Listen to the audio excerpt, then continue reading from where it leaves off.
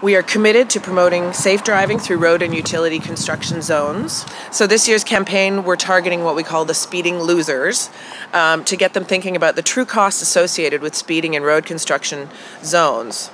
So what do they lose, in fact, that ultimately makes them losers? There are three primary losses we want to remind these Alberta drivers about.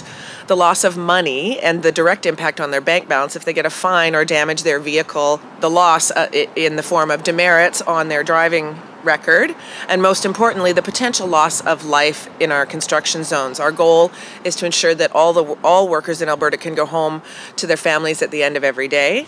Earlier this year, the province increased fines that now can set a driver back anywhere from $150 to almost $1,000, $950. Many motorists complain they have to slow down even though that there are no work being done. But there's a good reason. You could have uneven pavement. You could have pavement with no markings, open excavations, and loose gravel that they may not see.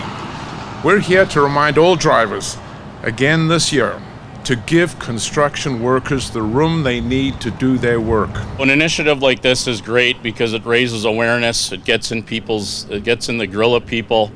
What we really need to do here is change attitudes, driver behaviors. We can have all the law enforcement we want.